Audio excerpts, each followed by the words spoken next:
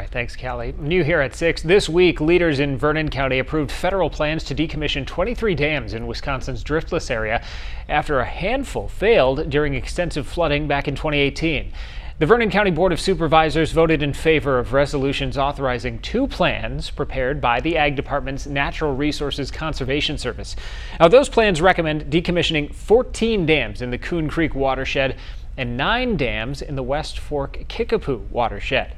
The reason for the decision: on the night of August 27, 2018, a deluge caused 5 dams to fail. That runoff spilled over 9 more across the 2 watersheds, sending those floodwaters and debris surging downstream, the result of which you can see here. In Vernon County, one tally put the total damage at an estimated $29 million.